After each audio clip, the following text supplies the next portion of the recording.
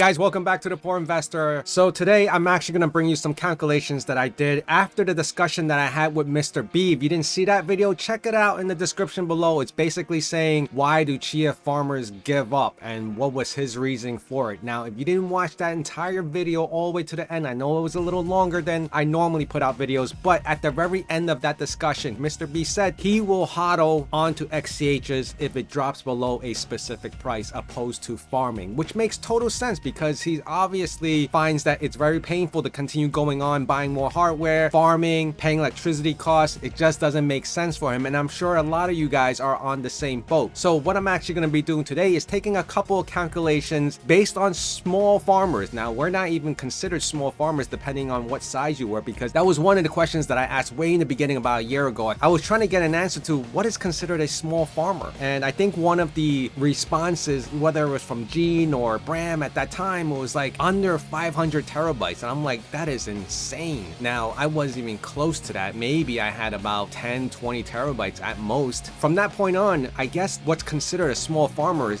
has grown even more now. So let me just go over really quick what I'm trying to accomplish here. The first thing I want to start off is that I've taken a lot of calculations into consideration from Chia Calculator. Now, these are just static numbers, and of course these numbers can always fluctuate, but what I'm planning to do is, you know, whether it goes really high or it goes really low, we're just going to take the median basis of it and calculate it for an entire year. I went with a 16 terabyte. Now, when you converted 16 terabyte over to an actual bit for bit, it's 16 terabyte comes out to 14.55 TIB. So this is the calculation for that. So when we put it into a Chia calculator, it actually only asks you for the TIB or the GIB numbers, not the actual TB numbers. Because I've taken that into consideration, 16 terabyte is 14.55, and that's what I've entered in here. What's the next step we did? Go and look for retail stores where they sell 16 terabytes. Now, you're asking me, why 16 terabytes? Well, because from experience, 8 terabytes, 10 terabytes, 14, 12, 18 terabytes do not have the same capacity efficiency such as a 16, because when you plot the entire 16 terabyte drive, which in this case 14.55 TIB, you're getting very minimal space left. So in average for my particular 16 terabytes, I have a remaining of 2.8 gigabytes, which is really low in comparison to the other size drive. And with that being said, there's about 147 plots in there. All right, so that is the efficiency of a 16 terabyte drive. Probably if you can afford it, that's what most people should opt to get, because now you're left with very minimal space, unless you have some use for the extra space that the other drives cannot fill with a plot. I know if you go retail, and depending on what store or where you're ordering it online, these prices are still very insane. Now, the cheapest that I'm seeing right now is $284.99 for a 16 terabyte, and these are brand new. Oh, you have this Western Digital for $298. What about speed? Are there any differences between these brands of hard drives? Of course there are technically, but for Chia, I don't think it's really that important. So let's just say we took, for instance, you wanted to buy a retail drive and you want the warranty on it, and you said, okay, I'll buy a drive that I can manage and plot to for 16 terabytes. $269.99 is probably one of the lowest I've seen right now on Newegg. But if you opt to go to like eBay to buy it used or secondhand, you probably can get it for a lot cheaper. Now, I am going to take this into consideration. I'm going to say in my spreadsheet that I'm looking at a used price drive, and I'm averaging it out for $230, but that's not even including the tax or maybe possibly shipping. Most times you could probably get free shipping, so let's go with $230. Now, let's take in consideration the price of Chia today. It's at $63. It has been sitting here for us,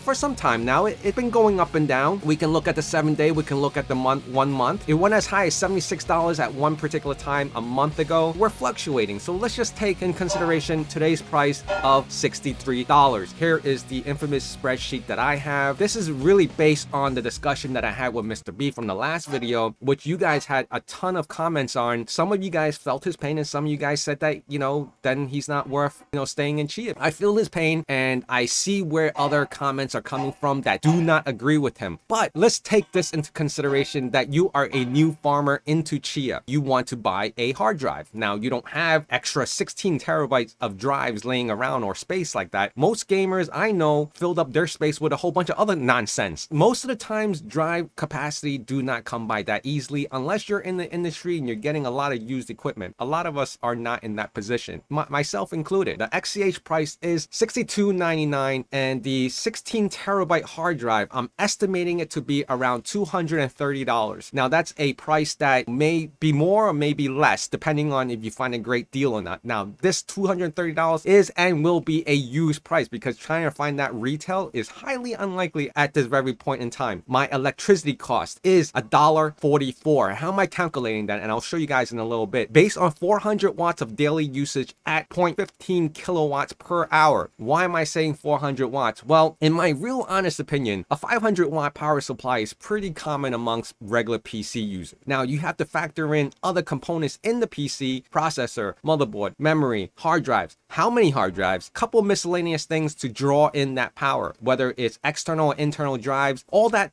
is consideration of this price. Now I'm just taking a very high level. 400 watts, it's a decent amount, so we'll average it to there. All right, we're not talking about Ethereum mining GPU 8 rigs 7, 8, 10, 9, 1100 watts. We're definitely being very modest here at 400 watts, right? $1.44 is not too bad in electricity usage. If I have this 16 terabyte drive all plotted out, this is fully utilizing farming at this time with pooling. We're not calculating the power consumption when you're actually plotting, because obviously that's going to be a little higher than what I'm calculating now, but I'm giving it the benefit now that this drive is already plotted. All right, we're going to use it as a plotted drive for farming. Your daily earned XCH, all right, XCH price is 0.29 cents. That's 29 cents. This is all in USD, and that's one day. In one day, you would get 29 cents minus the $1.44 electricity use. You're negative $1.15. We're taking all this into consideration. In 30 days, you're minus $34.50 because your power consumption will be more than what you're actually earning. Now, the only thing I can say what 16 terabyte would do for you at this point is basically giving you a discount on your electricity bill if you were to have this machine running regardless, whether you're playing games or you just have it on or using it as a multimedia station. If you're looking to make profit off of this 16 terabyte drive, that's not happening right now. I don't know how anyone else is doing the calculation to be in a positive, which right now at 16 terabyte, it's highly unlikely that you're coming into the positive. So after 365 days, you're spending minus $419.75. Now remember, this price is only for the entire duration of this, that the price does not go above or below the $63 mark for XCH. Now it can, but if it averages back out to $63, these are the numbers that you would potentially see for the next entire year. That's also including the fact that the net space does not change. Now, how did I get these calculations for the electricity? Here's a calculator. You can just plug in how many watts. Now, the wattage is all based on what your machine is running on. I'm taking, again, I said 400 watts is very typical of a machine, especially running a few hard drives here and there. I'm getting these negative numbers because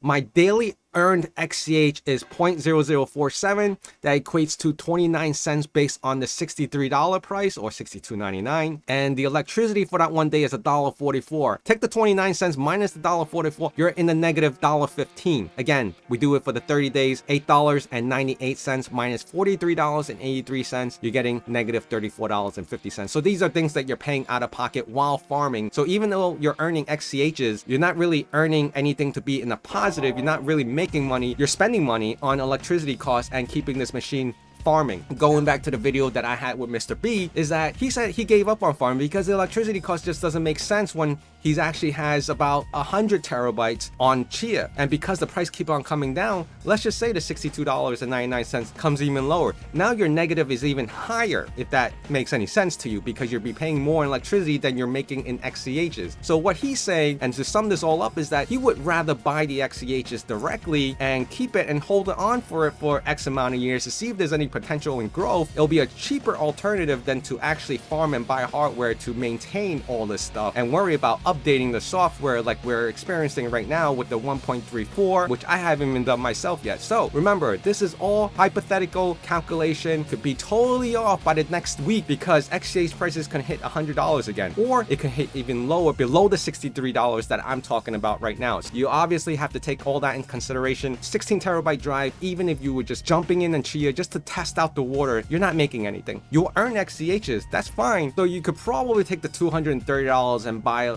maybe a little bit under 4 XCHs and have a better chance of hoping that does well than you farming. Now, farming, if you want to learn about it and you want to get into the technology side of it, by all means, you know, buy the smaller hard drive and do whatever it is that you want. But right now, even for a 16 single terabyte drive, you are not getting into the positive because you're not earning enough XCHs to cover your electricity costs. And well, that's because the current price of XCHs and what you can earn based on the current network space and how much you're getting per day is not offsetting or covering the cost of your electricity. So if anyone else tells you otherwise, I want them to prove it to me. So thank you. Please hit that like, comment, and subscribe, and I'll see you guys again soon. Bye.